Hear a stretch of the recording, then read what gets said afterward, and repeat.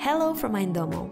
In this video, I will show you how to organize information visually to increase the efficiency of your team using Mindomo inside Microsoft Teams. Open Mindomo inside Microsoft Teams and let's create a diagram from scratch. Click on Create, then choose a mind map theme. Start by writing the main idea in the central topic, Annual Business Roadmap. Then add topics and subtopics using the shortcut tab. You can add a summary to a group of topics. For example, let's add a summary for these 3 topics and write important. Add more information anytime and drag and drop the topics to reorganize them. Add icons to your topics to customize and distinguish them. You can also filter topics by using icons.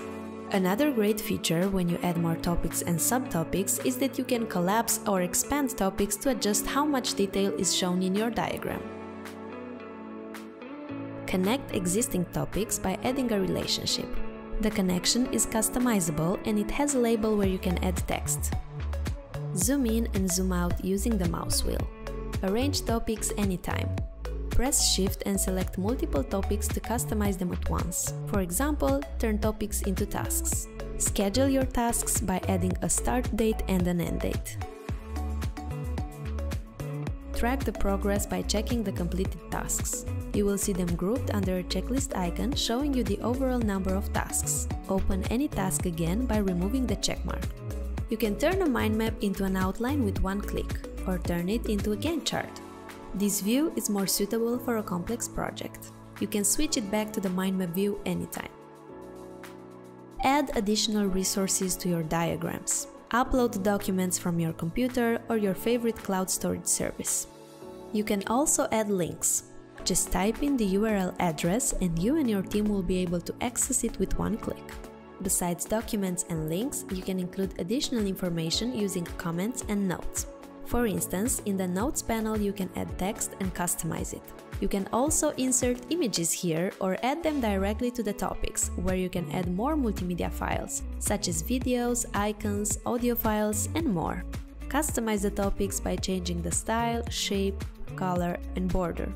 Customize the text, changing the color, style, size, and font. Then customize the connections by changing the layout, line types, thickness, and endings. Assign tasks to yourself or other users.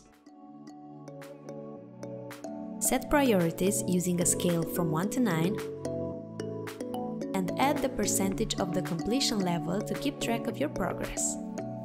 In the last button of the context menu, you have more tools to customize your diagram. Now that you've seen how to create a business mind map from scratch, go to the dashboard, click on Create and browse the Templates library. The templates are organized into use cases categories on the left side, for example, planning and organizing, business organization, project management, or business analysis. Let's open a template. There is a guideline box containing information about how to fill each placeholder. You can navigate in the correct order using the arrows. Another way to use Mindomo inside Microsoft Teams is to add a Mindomo diagram as a tab in a channel. Add a new tab, select Mindomo, choose the diagram you want to add, and save changes. You can edit the diagram with your team members in real time and open a chat conversation associated with the diagram. You can also start a live meeting with your team to discuss. Another Mindomo functionality is to send diagrams directly in chat conversations with your colleagues. Click on the 3 dots, choose Mindomo, and search through your diagrams. It allows you to share private and public diagrams to your colleagues to refer to them in your discussions and get quick access. You can open the diagram in a large canvas view where you can make changes to the diagram without leaving the context of the chat conversation. And that's how you organize information visually with Mindomo inside Microsoft Teams.